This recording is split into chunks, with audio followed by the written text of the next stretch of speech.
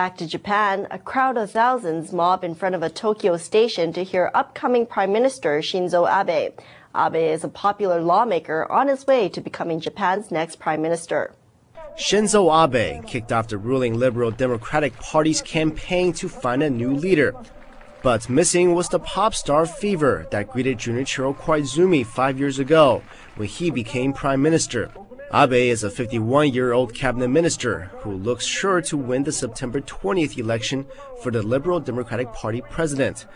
The new LDP president is almost certain to become prime minister, given the party's grip on parliament.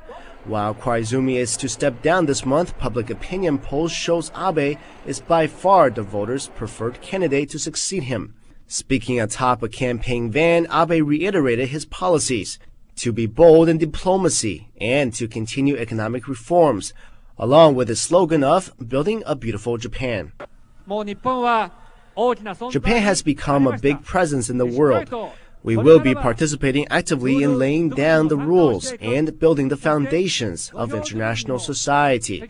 And on occasion, we will be taking a leadership position in diplomacy and clearly voicing our position.